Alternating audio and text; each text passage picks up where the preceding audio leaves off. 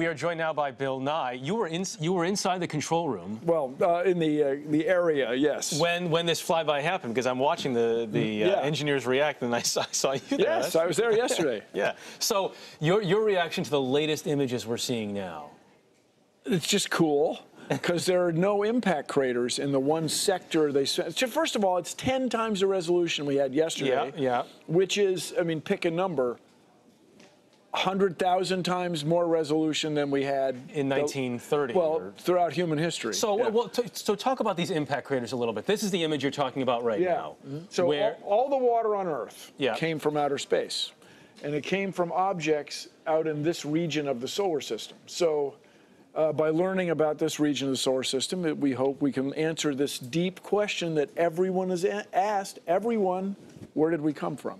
If you want to know where we came from, you have to explore space, and specifically you want to explore this region of the solar system. So it's really exciting. They've just released this one little teaser image, and then you think in the rest of them we'll see those impact craters. Well, yeah, when you look, I mean, you don't have to be an expert geologist, but when you look in the upper sort of mid-right of the image, which would be like you see them in here. Right here, those look very much like impact craters to us. But the sector they released is down here. Now, you guys... somebody made a joke yesterday in the press conference. You guys have been sending these images back at 56K, which would be like an old phone modem. It's a dial-up, yeah. But AOL. It ain't no 56K, employing a double negative for comedic effect. It is about 1K, about 1,000 bits per second. How do these images get back 3 billion miles? It's complicated, but here's your desk, your beautiful plexiglass desk. There's a rule, I don't know if the viewers know this, that all newsrooms must have plexiglass desks.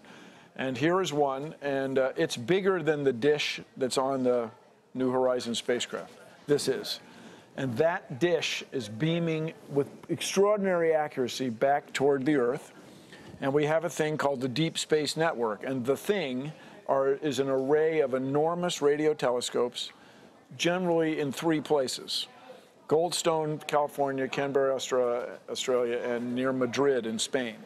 And these, as the Earth turns, there's always one pointing at the heavens. It's amazing. And so this tiny, slow signal gets back here.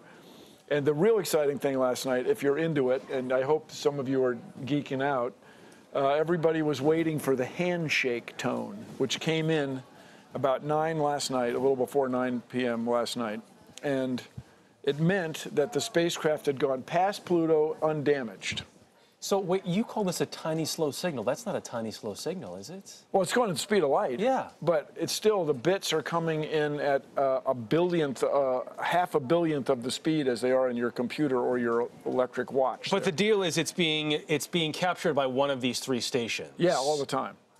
Oh, so all 3 are not capturing it simultaneously? No, some of them are facing the wrong way. It's just, it's that simple. When the thing is facing this way, you can't get a signal from it. Make sure your mic doesn't wrap up. Yeah, we got to be careful there. It looks like it's okay It was right now, it was a demonstration more than it was an incomplete model. So why is it so important that it then got past Pluto in shape? Oh, because it was reasonable, not necessarily likely. It's about a 1 in 5,000 chance. The number was 2 in 10,000. 1 in 5,000 chance that there'd be rings.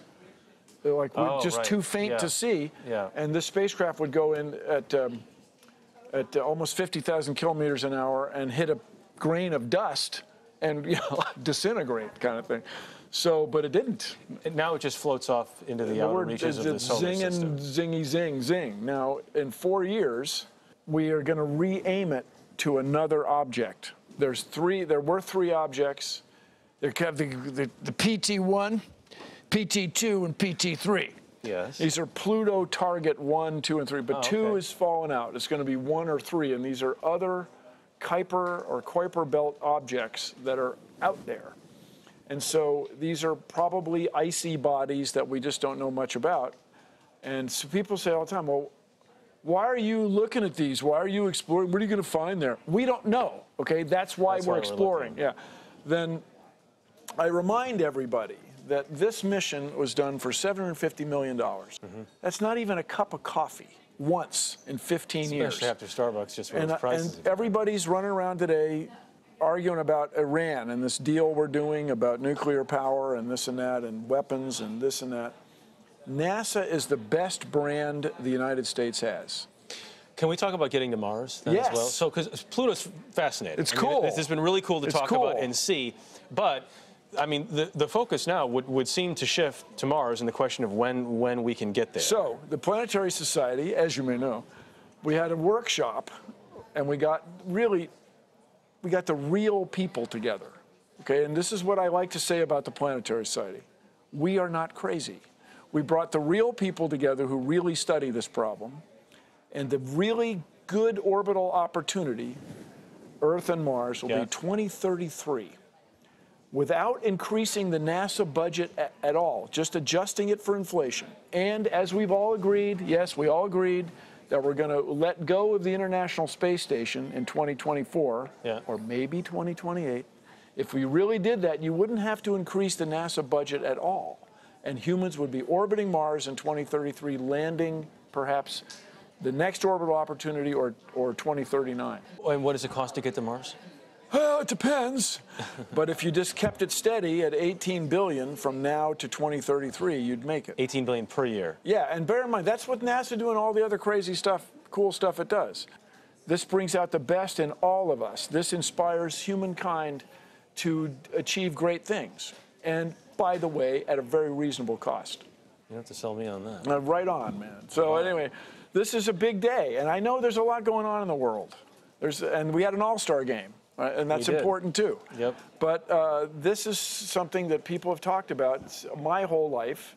And yesterday they got pictures after flying for 9.5 years, 4.5 hours to get right at the speed of light from the spacecraft. It's just, whoa. It's awesome stuff. It's cool. We've now blown out the entire CBSN broadcast to have this discussion. All right, well, sorry about that. But it's a good thing to discuss. Bill Nye, thank you very much. Thank you, man. Let's change the world.